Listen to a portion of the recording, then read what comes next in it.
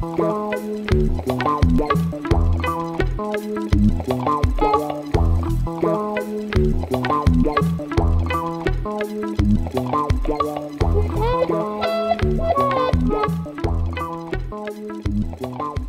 going to talk about a joint work with Ian Melbourne, who I guess you all know.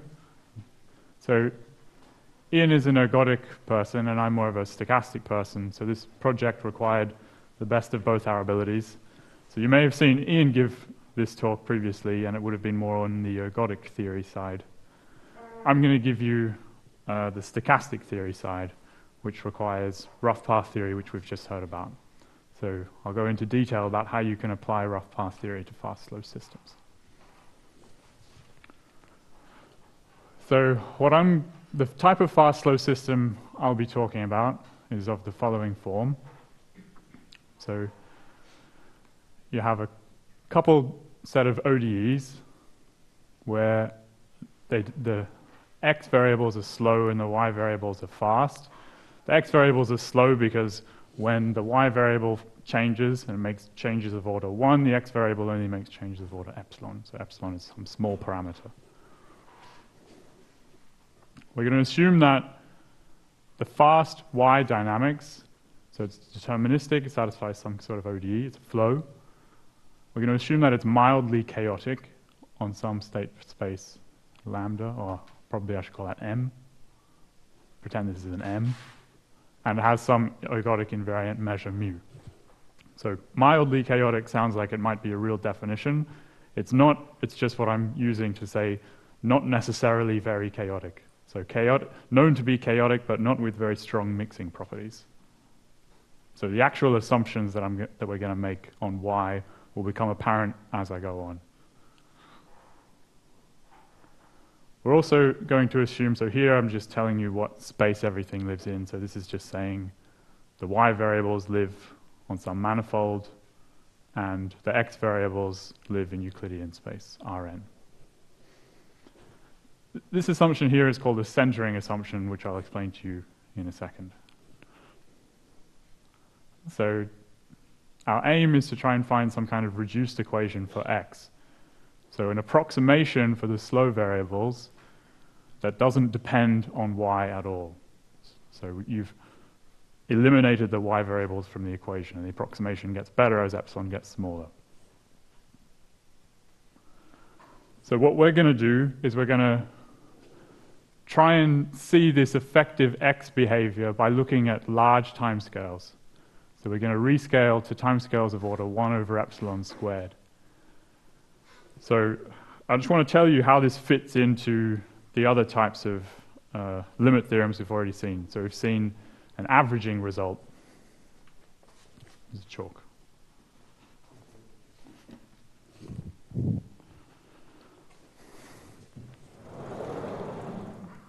So an averaging result would be if I looked at timescales of order 1 over epsilon. So if I went back to these original equations and I looked at timescales of order 1 over epsilon, the averaged equation would be something like it would be a deterministic ODE where the effective vector field is just the average version of this H that appears here, and the F would not play any role. It's kind of too small to play any role.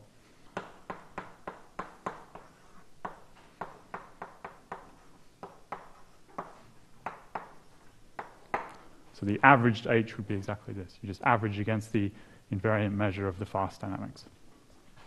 So by making this centering assumption, we're saying that we're going to look at the fluctuations about this average. But this is different to a central limit theorem because central limit theorem is looking at the fluctuations on this time scale. What we're doing is looking at the fluctuations on a much larger time scale. So in some sense, we're waiting for the fluctuations to pile up and give you order 1 deviations rather than just order epsilon to the half deviations. So if you wanted to know how fluctuations sort of allow you to escape a well or something like that, you need to look at much larger timescales. So looking at this type of timescale is often called a homogenization problem. So in setting up fast, slow systems, this you'd call averaging And then these fluctuations you'd call homogenization. For PDE settings, homogenization and averaging basically mean the exact same thing, but in the setting of fast, slow systems, they often mean different things. So by looking at this type of rescaled equation, we're really trying to pick up the order 1 fluctuations. Okay, so if we were to simulate this system and just look at what the x variable looks like. So I'll just give you a picture in 1 dimension. So if we simulate it for one fixed choice of initial condition of both x and y, you get something like this. So you get something that looks like a trajectory of an SDE, even though everything's completely deterministic. Now if you did another simulation with the same x initial condition, but a different y initial condition, so you start from the same place here because you use the same x initial condition, you get something that essentially looks like a different realization of the same SDE. So it looks like you've just picked a different random seed for the same equation. So they won't necessarily overlap on each other. That's just kind of to indicate they have the same average behavior with different fluctuations. So if we want to try and characterize the limiting behavior of these x variables, it seems from a simulation, well, a blackboard simulation, that the limit is some kind of SDE, and the randomness from the SDE is coming from the initial condition in the y variables. So if we want to try to characterize this limit, we should turn x epsilon into a random variable by assuming that the initial condition of the fast variables is distributed like the invariant measure. So you started in stationarity, that turns everything into a random variable. Now we can ask the question, this random variable x epsilon, does it converge to an SDE? So the law of this random path, does it converge to the law of an SDE? Is the question we're asking. So the aim is to characterize the distribution or the law of this random path x epsilon as epsilon goes to 0. So to give you an idea how this works, we're going to look at a simplified version of the original fast-slow system. So in the original system, you cannot separate, so nothing is separated here. The vector fields in the slow variables depend on both x and y. So I'm going to assume that you can separate the dependence in this term, and I'm also going to assume here that this term doesn't depend on the fast variables at all.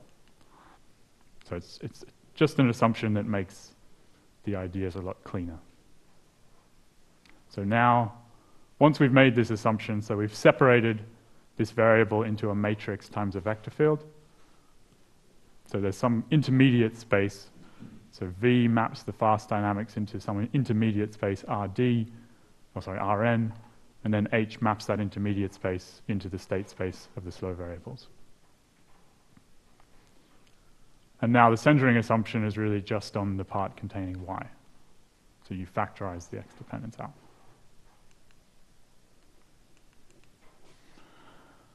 So it's kind of easy to see where the SDE comes out of this.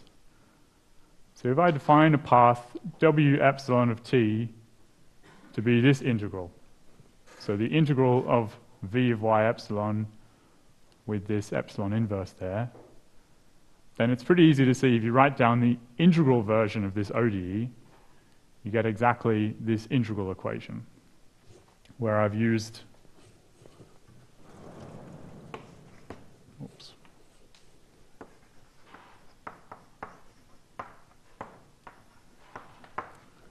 the Riemann-Stieltjes interpretation of what a dw integral means. Because here, w epsilon is completely smooth for every choice of epsilon. So there's only one notion, there's only one way that you can interpret what this integral means, and it's just you replace dw with w.ds. So it's pretty clear, it's pretty easy to see that if you make that transformation, you get exactly this ODE. Okay, so it looks like an SDE. Of course, the only reason it looks like an SDE is because I've called this w. So I should give you a better justification for why this is actually an SDE. So why is w epsilon an approximation of Brownian motion? So A simple but not necessarily correct way to see it is to write W epsilon. So remember we started off in an order 1 scaling and then we looked at large times. So now if I take the W epsilon definition and go back to the original order 1 scaling, so I undo that large time rescaling, and W epsilon turns into something like this, where now the Y dynamics don't depend on epsilon at all. Then I can cut up this integral into chunks of size 1, so it's time steps of size 1. So it's easy, it's believable that if the fast dynamics are chaotic, then these random variables, so these integrals here are random variables because the initial condition of the Y is a random variable. So if Y is chaotic, it's believable that there should be some kind of decay of correlations in these random variables. You're forgetting about your initial conditions, so it makes sense that. So this isn't true what I'm saying, it's just giving an idea of why you should believe this behaves like Brownian motion. So it's believable that the terms that appear in this sum, these random variables, might have some kind of decay of correlations. If they do have some kind of decay of correlations, then we have exactly a central limit theorem type sum. So we've got the central limit theorem scaling here, or really a Donsker invariance principle scaling. And we have random variables that are centered because of our centering condition and with some kind of decay of correlations. So for very general classes of Y, it is known, not for this reason, but for a related reason, that these approximations W epsilon do indeed converge to Brownian motion. Someone say something? Right. So for very general classes of chaotic Y, it is indeed known that W epsilon does converge to Brownian motion in a supernorm topology, where W is a multiple of Brownian motion, and the covariance is computed in the usual way from the covariance of the fast dynamics. So this is getting to the idea of what we call mildly chaotic. So any kinds of assumptions on Y that give you this kind of invariance principle, this is getting to the idea of what kind of assumptions we're putting on the fast dynamics. So I don't want to go into any details about the types of assumptions we're making, but suffice it to say, we're considering the types of fast systems where this happens. So this is weak convergence, so this is the law of this random path converges to the Wiener measure, so it's definitely weak convergence. Because it's a random variable on path space, so you need to endow that path space with a topology.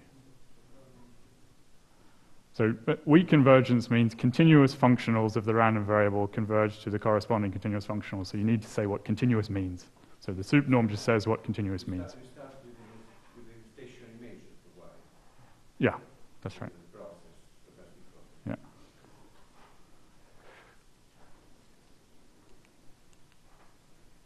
Okay, so now we at least believe that W epsilon deserves the name W. It is acting as some kind of approximation of Brownian motion. So if it is, then it makes sense that the limiting behavior of this integral equation should be some kind of SDE. So if maybe we can just replace W epsilon with the limit, and that should be our limit of x bar. So we could define x bar as this stochastic differential equation. So the question is, what does this mean? So you can't use this rule anymore because Brownian motion is not differentiable. Brownian motion is nowhere differentiable. So you have to be more specific about what you mean by the integral against dW. So how should we interpret this integral? Is it a Stratonovich integral? Is it an Ito integral? Or is it neither? So we saw in Peter's talk that sometimes you'll get Stratonovich. So in the case of these reversible fast-slow systems that were over here, you would get Stratonovich. In the case of physical Brownian motion, you shouldn't expect Stratonovich. So we don't really know what to expect here.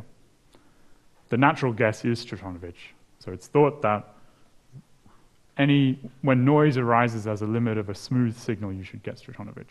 It's an incorrect intuition, but it is an intuition that most people have. So the question is, how can we figure out how you should interpret this integral? So in the additive noise case, the answer is simple. So additive noise is when you assume the coefficient of W epsilon is just the identity. So to explain why it's simple, consider this kind of abstract setting. So suppose you have an integral equation driven by an additive noise, where your noise is just some uniformly continuous path U. So it's a result due to Sussman from the 70s that this equation is well defined, and moreover, so you can make sense of the solution to this equation, and moreover, the map from the solution, from the noise U to the solution X is continuous in the supernorm topology. So it's kind of obvious that this works in the additive noise case, because with additive noise, this is really just a perturbation of an ODE. So that's not really a result to say that this is continuous as a function of U, because that's just Grunwald's inequality. The guts of the result is that this actually works in a multiplicative noise case, but only when U is one-dimensional. So the result of Sussman is that you can construct a solution map to this equation in the multiplicative noise case, but only in the case where U is one-dimensional. And that solution map is continuous, but only in the case where U is one-dimensional.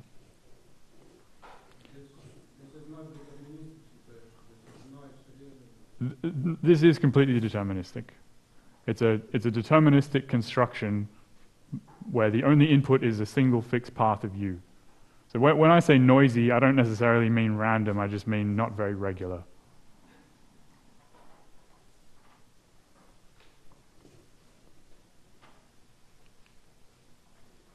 So this result was used by Ian and Andrew Stewart a few years back.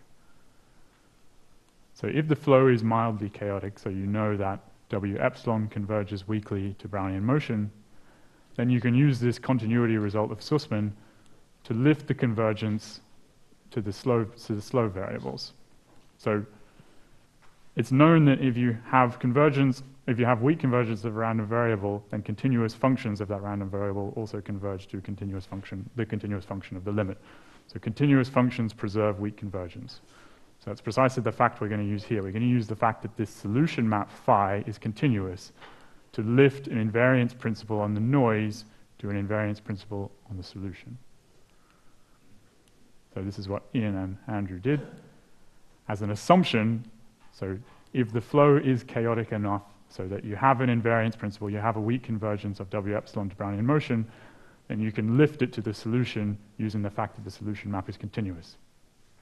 In the case where it's additive noise, the answer is, well, there's no choice, because there's only one way to identify the integral of dW against 1. It's just W. So it doesn't matter how you define a notion of integration here, they're all the same. In the multiplicative 1D noise case, the limit is Stratonowicz. So this is kind of a consequence of the Sussman construction. So Sussman built this map on uniformly continuous paths. And it turns out that if you plug white noise into that map, you always end up with Stratonowicz. So in the multiplicative 1D noise case, the limit is always Stratonowicz. So the basic strategy is, so you want to build a solution map from some kind of irregular path space. So a path space that includes things like Brownian motion to a solution space. So in the Sussman case, this was really just a map from W epsilon to X epsilon. And if we know this map is continuous, then we can lift our invariance principle on W epsilon to an invariance principle on X epsilon. So unfortunately, when the noise is both multidimensional and multiplicative, this strategy goes badly wrong. So as Peter indicated in that diagram, this map is not continuous at all. You need to add extra information to make it continuous. So I'll just give you a brief idea as to why it's not continuous. So the basic idea is that SDEs are extremely sensitive to approximations of noise. So suppose you had some kind of SDE, say it's in Ito form, doesn't really matter, and now define an approximation of this equation just by approximating the Brownian motion in some way. So it turns out that if you try to undo this approximation, you can end up to a different place from where you started quite easily. So xn, if you define xn just by approximating the wn, and then you take the approximation away, you take n to infinity, xn might converge to something completely different to what you started off with. It all depends on how you approximate the Brownian motion.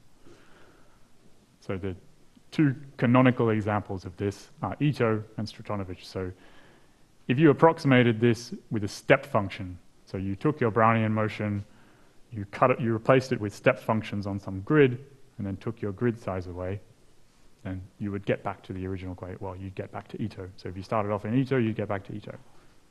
So this is kind of how you define Ito integration in some sense. On the other hand, if you approximated Wn with a linear interpolation of Brownian motion, then you'd converge to something else. You converge to the Stratonovich SDE. So this is known as Wong-Sakai theorem. So you can always write a Stratonovich integral in terms of an Ito integral plus a correction. So effectively, the difference between these two limits is a term that appears here in the drift. So you get an additional drift term. So it really would change the qualitative behavior of the solution a lot. So usually the story ends here. People just think there's Ito and Stratonovich. But actually there's infinitely many things more. So McShane constructed a 2x2 example where you can end up with an integral which is neither Ito nor Stratonovich. And Sussman constructed arbitrary examples which show that you can get more or less any correction from a pretty big class of corrections by interpolating your Brownian motion in the right way. So if instead of using a linear interpolation, you use some kind of higher order spline interpolation of the Brownian motion, you can get limits which are neither Ito nor Stratonovich. So in summary, this is not continuous. The map from noise to solution is not continuous because it's extremely sensitive to how you approximate the noise. If it was continuous, it wouldn't matter how you approximate the noise. The only thing that would matter is the limit. But here, it's more than just the limit that matters. So it's not enough just to know what the limit is. So not even if you ask, for example, that the approximation, the path that you use to approximate is smooth in some sense. Yes, then there'd be no problem. So if you knew that your path W was in a class of smooth paths, then yeah, you definitely have continuity theorems. It's just when you want to be in a space that you know contains noisy paths like Brownian motion, so your topology is a lot weaker, that's when that map is not continuous anymore. I understand. The topology is whatever, but I mean, this approximation Wn, let's say that I assume that they are smooth to someone. But it wouldn't converge in a smooth topology because the limit is not smooth. Yeah. Yeah, I mean this is a piecewise smooth approximation. So the second two are both piecewise smooth approximations, and they give you all kinds of different answers. In your case, the approximations are determined. Yes, we have a very particular way of approximating. It's a very strange interpolation where you interpolate by doing a flow. Well, and not strange, but it's strange from this perspective, but from a physical perspective, it's very natural. Okay, so it's not enough just to know that Wn converges to Brownian motion. We need more information. So the more information is where rough path theory comes into the picture. So rough path theory provides a unified definition of a differential equation driven by a noisy path. And by unified, I mean that it accounts for all different notions of integration at the same time. It treats them all equally under one roof. So it gives meaning to an equation driven by some kind of noisy path u when the integral against du is not well defined in the sense it might have many meanings. So as Peter illustrated, in addition to just knowing the driving path u, you must be given an additional path, boldface u, which is a matrix valued path, which is formally the iterated integral of the path u. So there's some situations where there's one natural choice for what this iterated integral is. For instance, if u was smooth, there's only one way that you would define this. There's other situations where there's a lot of different ways to define this, and you need to pick one. You need to make it a prescribed part of your problem. So choosing boldface u here tells you how you should interpret what this equation means. So the extra components, the extra parts of the problem, tell us how we should interpret the method of integration.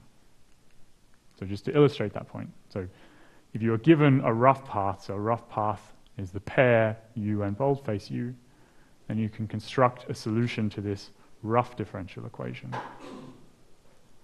And as Peter illustrated, it's some kind of compensated Riemann sum. So you figure out how you should define this kind of stochastic integral as a higher order Riemann sum, and then you just build fixed point arguments based on that integral.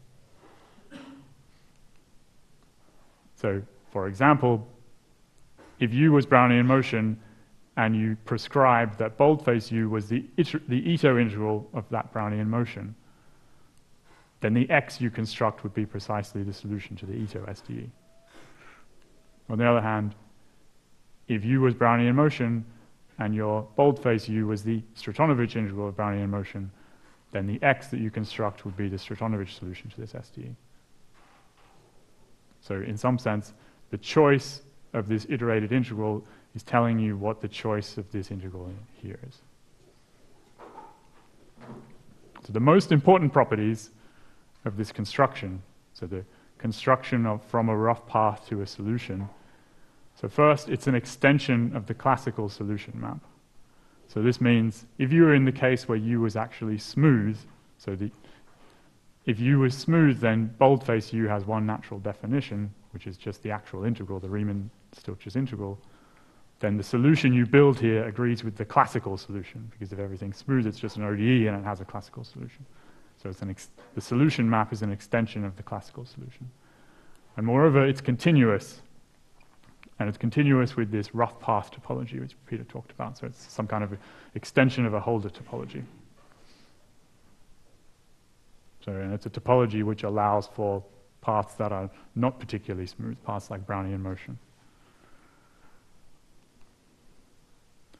So if we return to the slow variables, so we'll see how we're going to use this rough path framework. So we write down our slow variables.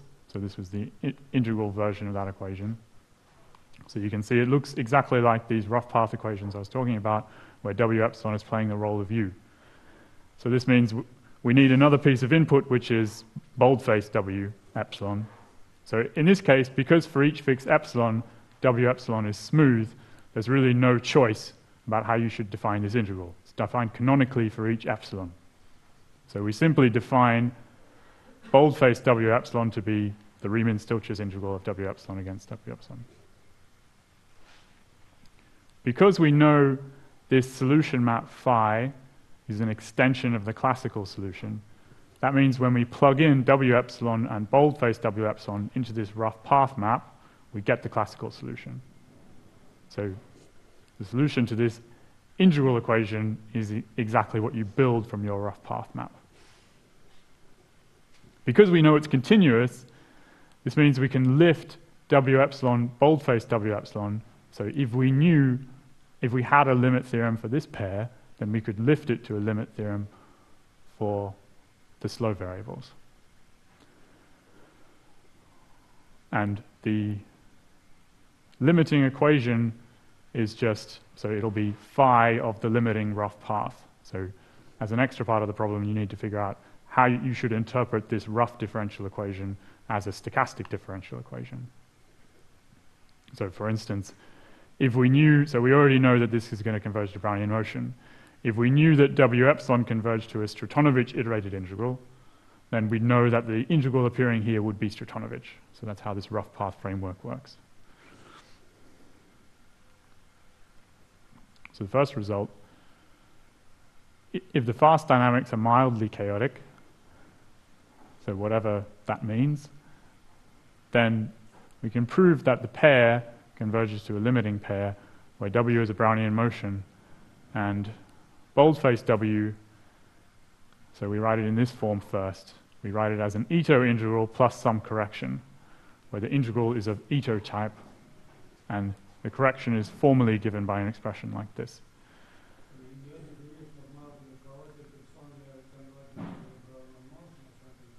Sorry?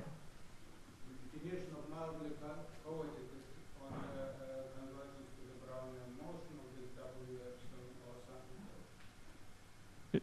It only converges to Brownian motion, did you say? Oh, the assumptions are more than it will just converge, so it's, yeah. So you'll notice here that I have inverted commas around these equal signs. So actually the types of assumptions that we make on the fast process don't tell you that these integrals are actually finite. So in the situation where these integrals are not finite, we have more complicated expressions for them, but finite expressions. And in the situations where you know these integrals actually exist, then our corrections are equal to them.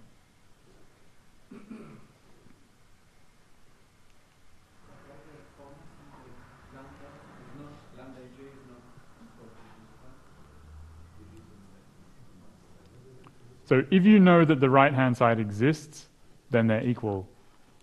If you don't know this exists, then you have a different expression for this. So to know that this integral exists means that you need to have some kind of control of the decay of correlations of the flow, and that's not the kind of thing that we assume. So we don't a priori know that this integral exists. But in the case where you assume it exists, then our correction is that.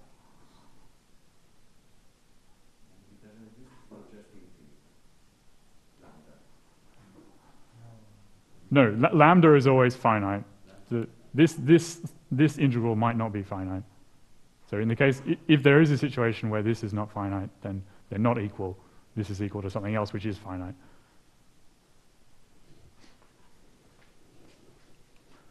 So as a direct corollary, so as soon as we plug this into the rough path framework, so under the same assumptions as above, the slow dynamics converge to x bar, where x bar satisfies this limiting ST. So the general rule is you write to figure out how you should interpret your stochastic integral, you write it as, for instance, Ito integral plus a correction, and in your limiting equation you'll have Ito integral plus a correction, and the correction shows up in the exact way that an Ito Stratonovich correction would show up. Might be missing a half there or something. So here we've written it in Ito form. So I told you that most people would expect this is Stratonovich and that they're wrong. So it's not clear that this isn't Stratonovich because this correction might be exactly the Ito Stratonovich correction. But just for your sake, I'll write it in Stratonovich form. So if you change to Stratonovich form, so you just change this from an Ito to a Stratonovich integral, and you get a slightly different correction, and it's non-zero. So essentially you end up with the anti-symmetric part of this integrated autocorrelation operator with the same disclaimer that they're only equal when the right-hand side is actually finite.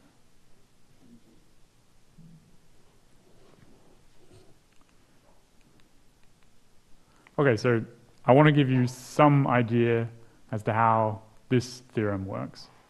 So this is really a direct corollary. This is the main result. Oh, wrong way. So the strategy is that we're going to try and decompose this W epsilon path into two parts.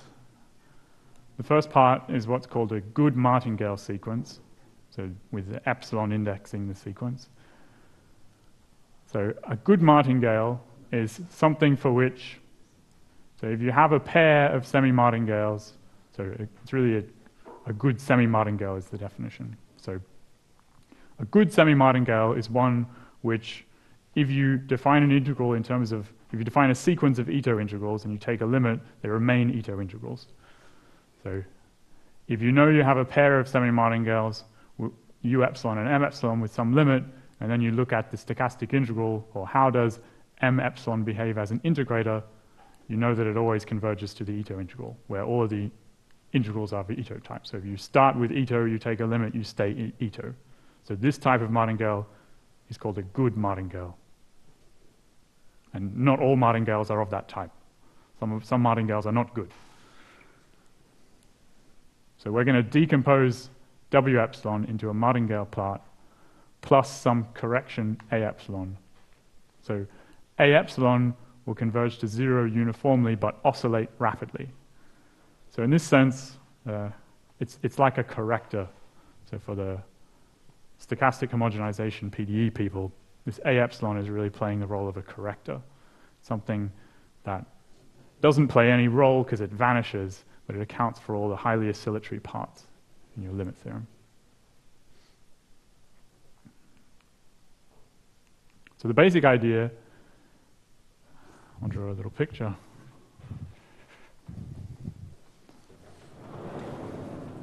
So I gave you a sort of nonsense explanation for why you should believe W epsilon behaves like Brownian motion. There's a less nonsense idea. So you don't want to cut up your integral into chunks of size 1. You want to be a bit smarter about it.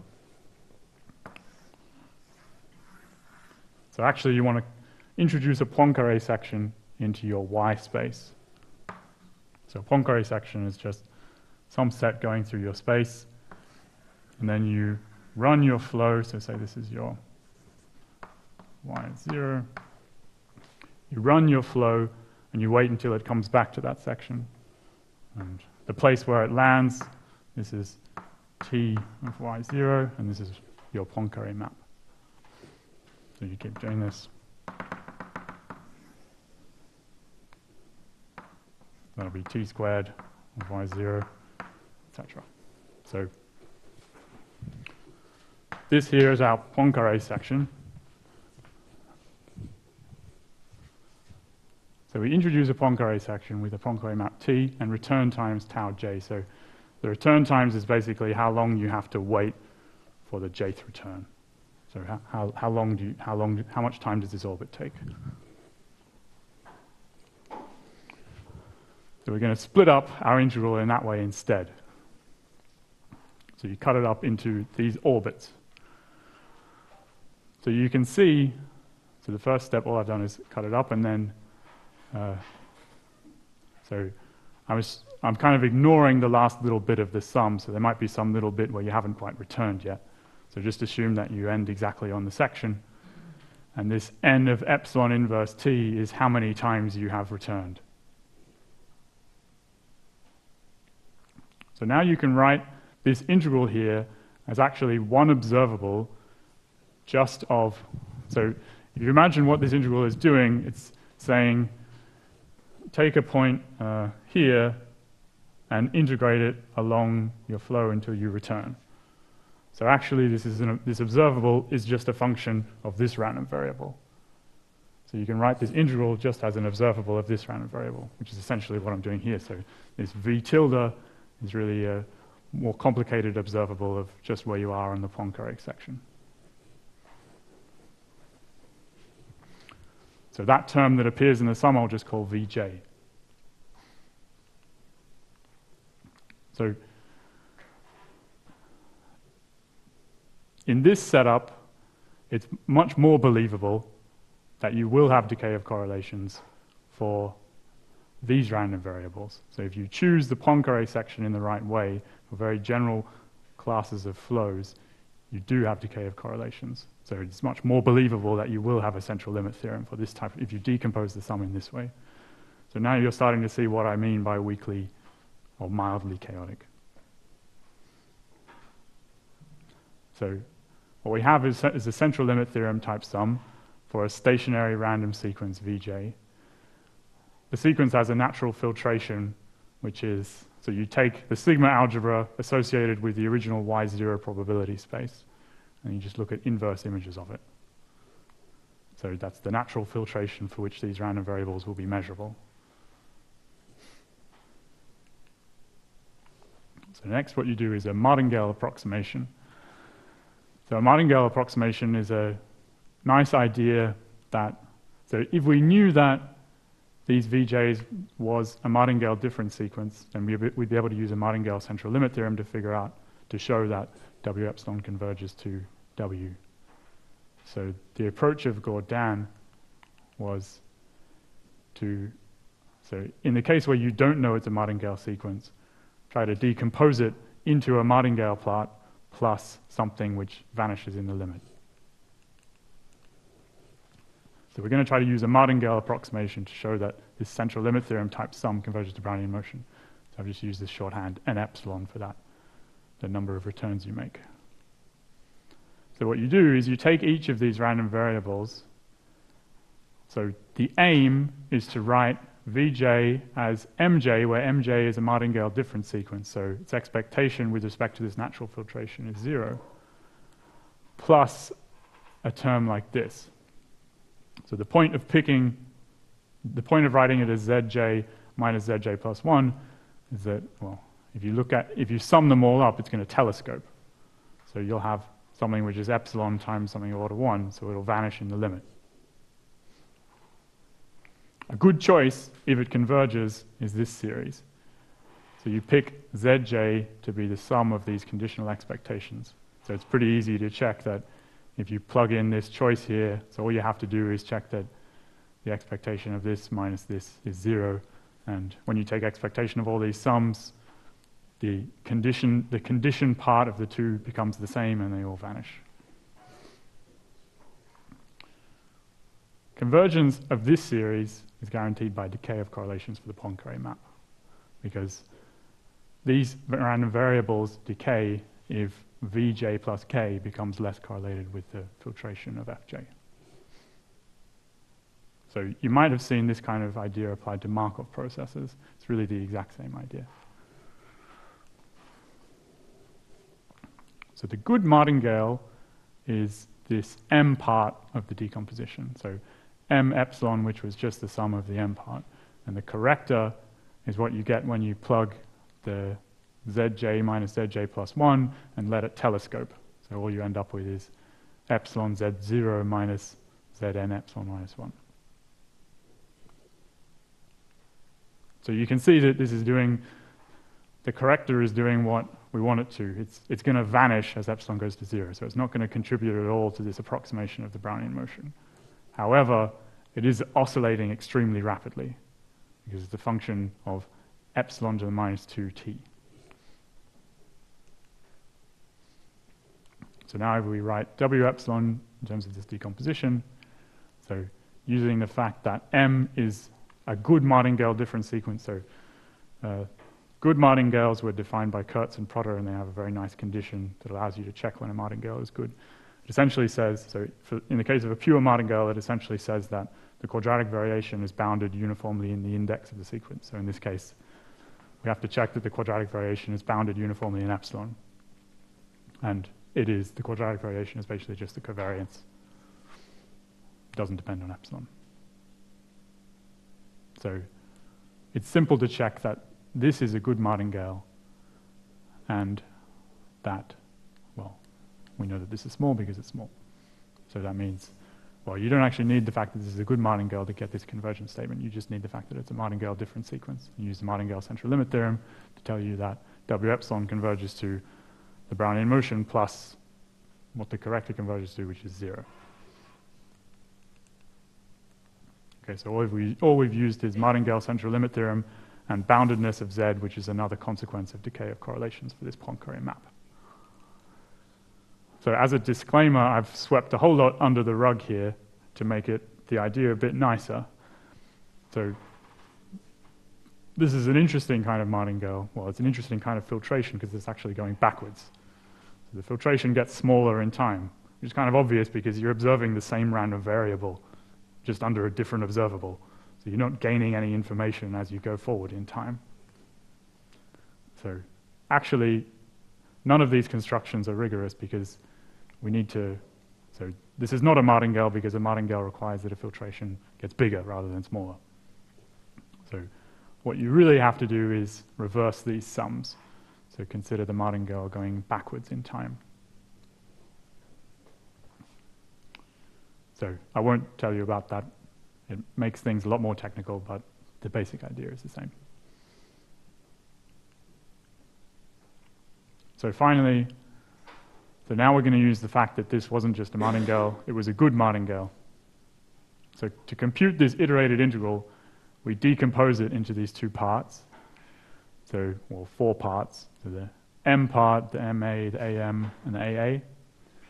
So since m epsilon is a good martingale, so in this statement here, I have to be a little bit careful about what I mean by integrals.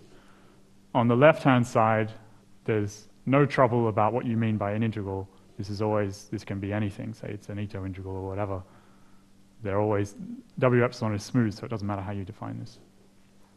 On the right-hand side, because of the way I've decomposed this into discontinuous processes, it's not true anymore. They're not smooth, so you actually have to make sure you know what notion of integration you're talking about here. So really we should say all of these integrals are Ito integrals. Since m epsilon is a good martingale sequence, this means that Ito integrals remain Ito integrals in the limit. So in particular, this integral of m epsilon against m epsilon will converge to the Ito integral of w against w. We also know that the limit of a epsilon against m epsilon will converge to the limit of a against m as an Ito integral. The limit of a is 0, so you can only get 0 from that. The other terms don't behave in the same way. So essentially, because a epsilon is oscillating so rapidly, you can't expect that this integral will vanish. Even though the path itself vanishes, the integral won't vanish. It's exactly the same idea as this rapidly spinning complex path that Peter gave us in the last talk.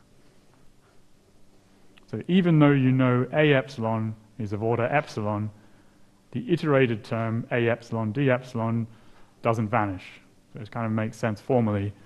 A epsilon is of order epsilon, but dA epsilon should be like a epsilon dot ds. And a epsilon dot is of order epsilon times 1 over epsilon squared.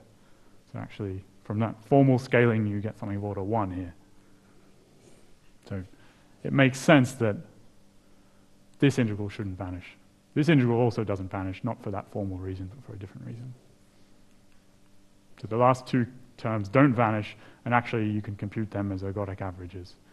So the actual computations would be in terms of this Poincare decomposition we've done. So I don't want to go into details about what the messy formulas are. So you'd get formulas in terms of this decomposition, and in the case where you know all these integrals are finite, you can rewrite that decomposition in terms of the integrals. So some extensions, so things that I didn't want to bother you with. So in the original fast-slow system, when we hadn't separated the variables, it's a bit harder.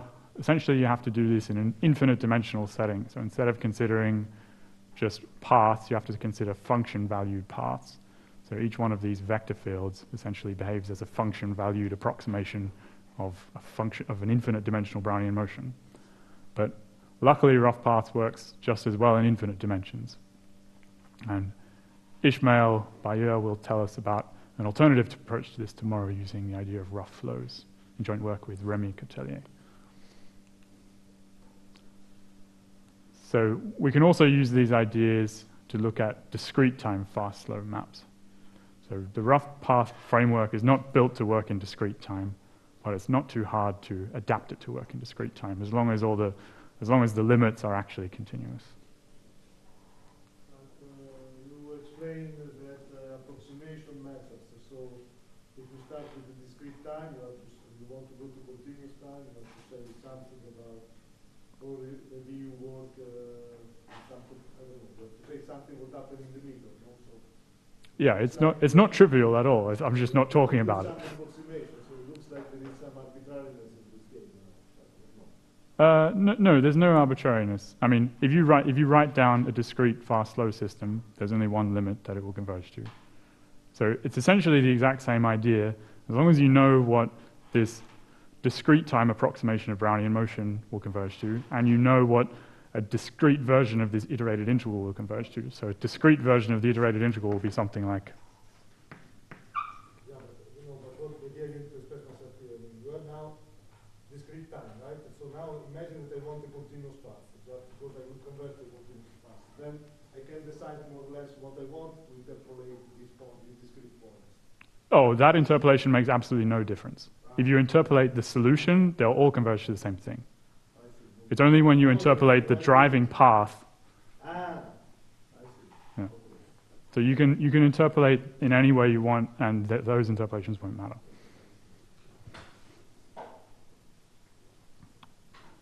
So, yeah, the second thing that I didn't tell you about was these discrete time results.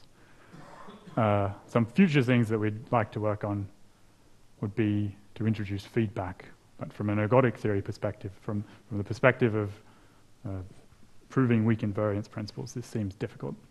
So introduce feedback into the fast variables.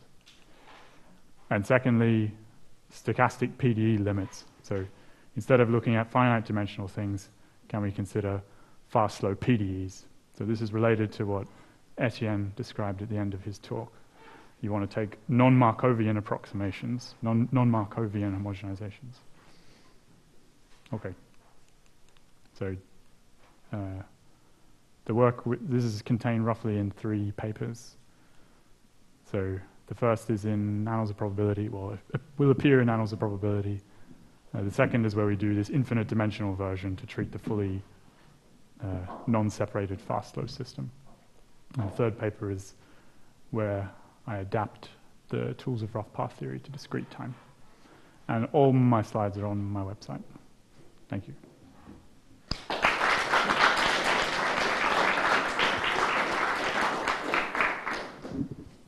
So, some questions, comments? Yes? Lucas? No, it's you need it. Okay. So I was just wondering if in dynamics you have other methods for proving CLT than this martingale approach. But how essential is that you do so I'm wondering if you treat the central limit theorem with some spectral method or something like that, how would you identify this A, this corrector? So the martingale approach is convenient because the technology to figure out what the iterated integrals converge to is already there. If there's other methods where you can still have technology that allow you to identify iterated integrals, that'd be just as good. So it would depend on what the method is. I just wonder how this corrector, this appeared in the martingale approximation, but does it have some way of identifying it if I do not refer to the martingale method?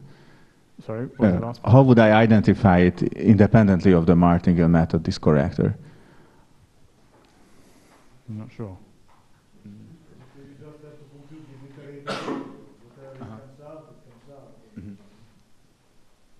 Which you mean the A corrector or the lambda correction? The A epsilon you had.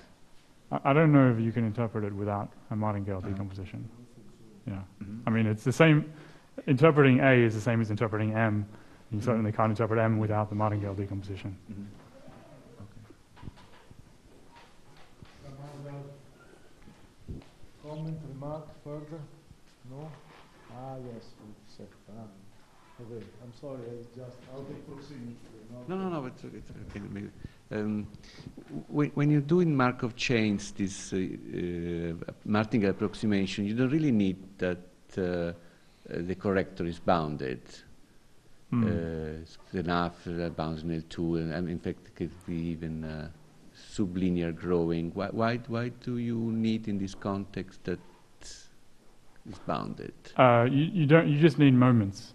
It depends on what you're trying to prove. So just central limit here.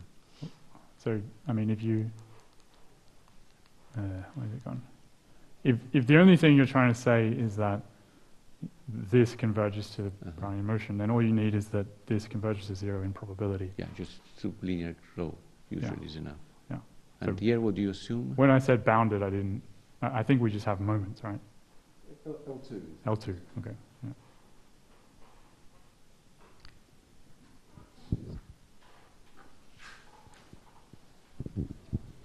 So maybe I missed the detail, but did you actually give the precise definition of mildly chaotic, No, or absolutely would not. it be too scaring for the audience? So what was the second bit? Would it be too scaring for the audience? It would be too scary for me. I think the audience would be much happier with it than I would. That's Ian's part of the game. Okay, so maybe you can discuss precise definition later personally, so or someone else? No? Well, okay. I just want to make a quick connection to this physical Brown and motion example. So I was a little rushed in the end, but if you remember the dynamics, you can and should, of course, introduce the momentum in this context, just mass times x dot, and it plays exactly the role of your A here. It's also, it goes to 0 at the rate square root of m, which then you may call epsilon, so it plays a very similar role. Yeah. It goes to 0, but its oscillations are high, and therefore they contribute to the iterate integrals to rough paths. So just to make a connection. And does it play, is there a martingale? I mean, I guess you get your martingales for free. Well, we can do explicit Gaussian computations here, yeah. but underlying there's a very similar structure. Yeah. So. Okay. Well, maybe we stop here. We are run out of time, so let's thank the speaker again.